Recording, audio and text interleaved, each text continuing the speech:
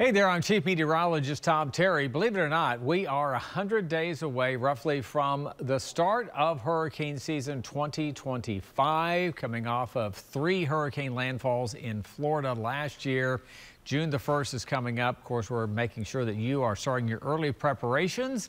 That generally includes making sure that your trees are trimmed back and try to get some things done. I personally like doing some things like that when it's not as hot, when I don't feel like I'm sweating like crazy trying to get that kind of stuff done outside.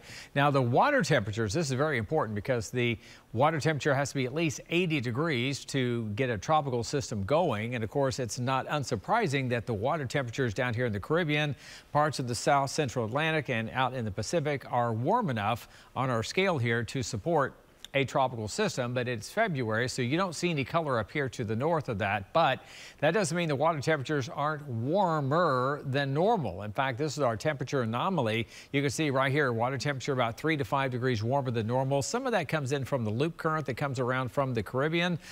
So this is just based on versus average, but we're still relatively warm across the Atlantic basin, meaning that we're probably still going to have plenty of fuel despite the fact that it's been much cooler than normal nearby.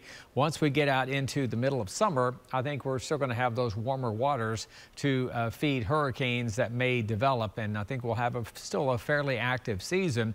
Rip current advisory if you're going to be heading out toward the coast, and still a small craft advisory as well. As temperatures drop to the 40s tonight and back into the low 70s for highs on Saturday. We'll also see a few more clouds moving through during the afternoon, morning and afternoon on Saturday. A little bit of sunshine though early Sunday, and then Sunday evening through Monday, a chance for a shower. Next week, we start to warm back up again. I've got 80 by next Thursday.